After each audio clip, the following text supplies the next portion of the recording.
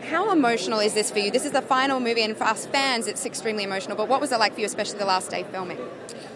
It was incredibly emotional. You know, we just held each other, we cried, and now it just seems ridiculous because we all hang out. Like me, Josh, Liam, and Woody hung out like 3 weeks ago, I think, and Josh and Liam and I see each other all the time. So now we feel ridiculous for having cried because like we all live in LA.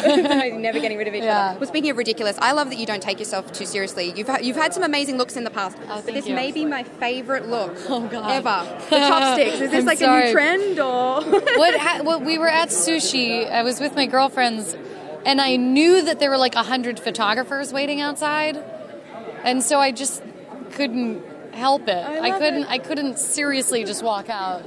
Congratulations for winning the gender wage gap fight, which is so huge. I mean, between you and Taylor Swift, I feel like you young ladies are like changing the game in so many ways. Taylor Swift is a badass. That letter that she wrote about Apple, I texted her and was like, "You's a badass bitch."